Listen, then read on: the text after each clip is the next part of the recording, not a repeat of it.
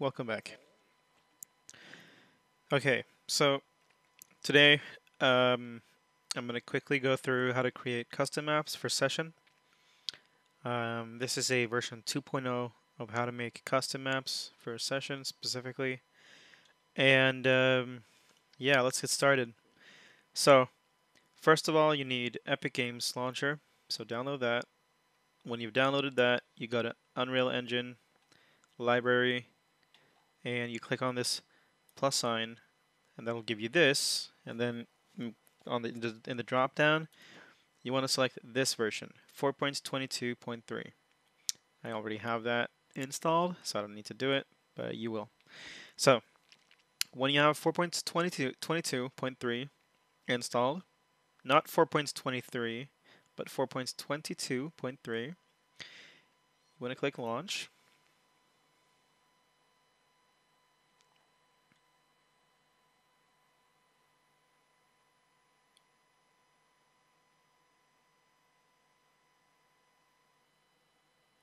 Okay, when you're in here, go to New Project, click Blank, go down here, click on No Starter Content.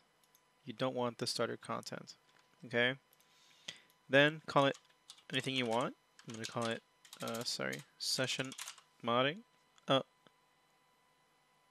Um, oh, shit. Well, let's call it session modding too. Doesn't matter.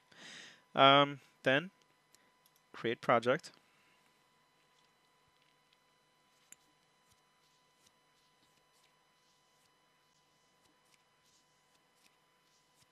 And this should load up fairly quickly.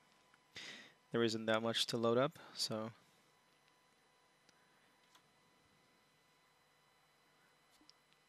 Okay. So when you're in here now, I'm going to go through a couple steps and show you how to get a map up and running in Session. Just going to wait for the asset discovery to finish. There we go. First of all, you want to create a data folder. And this data folder is going to be used to trick this map, or trick Session into loading the correct game mode for the map, basically. So, make a folder inside of contents here, call it data.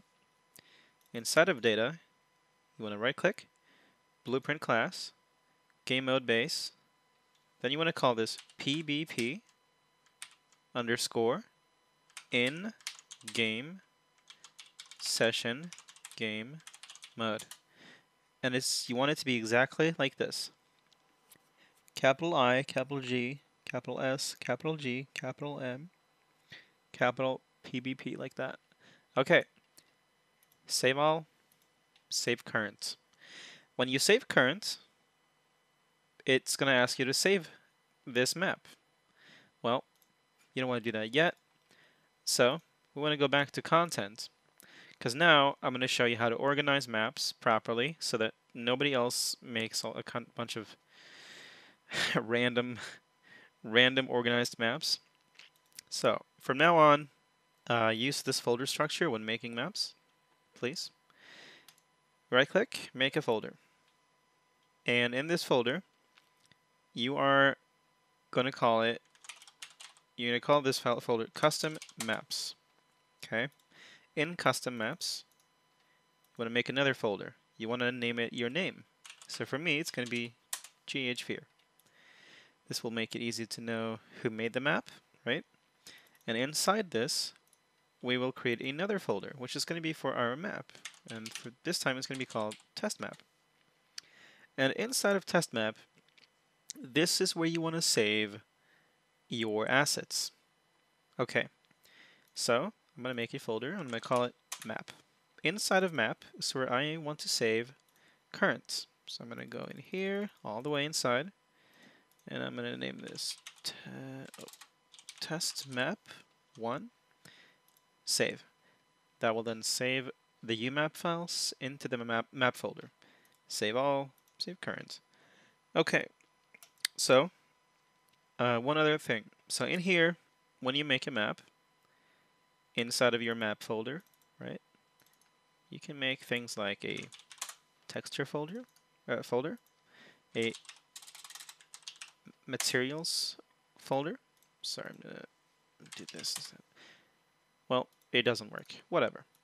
I'm gonna make a mesh folder, right? So you can make all of these folders to organize very easily, right? Inside of your map folder. This will just make it easier for people to know, where to find things. I'm just spending a couple minutes here just to sort of go through this so people don't just throw everything into one folder and call it a day, right? It's very difficult to find things if you want to mod the map yourself, or you want to fix something or do something with their map. Yeah. So, the last thing we want to do now, right? We created this file for a reason. This folder and this file, we created this for a reason. And it is to trick this map into loading the correct game mode in session. So, click inside of this scene, go over to the right-hand side where it says World Settings, and then you want to click on Game Mode Override where it says None, and you want to select PvP in-game session game mode, like that. You want to hit Save All, Save Current, and I'm actually just going to remove this reflection capture because I am not a big fan of those, so I'm going to save again. And now this map is actually skatable. It will load in game perfectly fine. So all you have to do to test this is go to File, go down here to Cook Content for Windows, and then you want to cook. This will only take a couple seconds. And while I'm cooking, I am going to load up Epic Games. Okay, Epic Games Launcher. It's cooked now. I'm gonna go to Library, Session Game Modding 2, Show in Folder, and that will take you to the project folder. Here, you will click on Saved, Cooked, Windows, No Editor, Session Modding 2, Content, and in here you will have a data folder, right, and a custom maps folder. So you never ever want to touch this data folder. Don't ever copy this over. Don't touch it. Only touch the custom maps folder, okay? Only ever touch this. So copy that. And now you want to go to your session game, and content. And you want to copy this custom maps folder into here.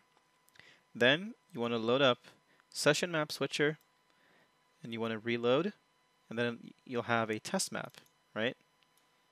So I'm just going to show you here that if I do this, if I remove the custom map and I reload, it'll disappear. And if I add it again and I reload, it'll appear. Okay, just to show you that it works. Double click it to load it, and then start session. Now this will start the game, and it will enter into the map. Just a couple points here. If you want to make, really cool looking maps, and you want to make anything like that, that is not for me to teach you. There are millions and millions of tutorials, text-based tutorials, there's audio tutorials, there's tutorials on YouTube that you can watch, hundreds and hundreds and hundreds of hours worth, thousands of hours worth of tutorials, and go and watch them. A couple things I'd suggest you look up is complex collision, for one, and how to import meshes, how to assign materials, how to make materials. Yeah, that's about it, I'd say. That's like the basics. Yeah, how to import textures, all that. So, now let's see if this works. Can I, yeah, I can move around. So I'm doing this with my keyboard right now because my mouse is actually, or my gamepad is on second player, so I can't really use it. No idea why it's on second player, but it is what it is. But yeah, as you can see, it works. And yeah, that's how you make a custom map for session. And I saw a couple people, they wanted a shorter tutorial, an easier tutorial, and here it is. I'm actually going to delete the other tutorial on my GHFear channel, and this is going to be the main tutorial from now on, because the other one is very outdated and I don't want anyone to use that method, because it's just, yeah, it's just ruining it for everyone, because people are unpacking and ruining their game and messing up their files. So, yeah. Thank you for watching. I hope you have fun making maps, and yeah, have a good one. Peace.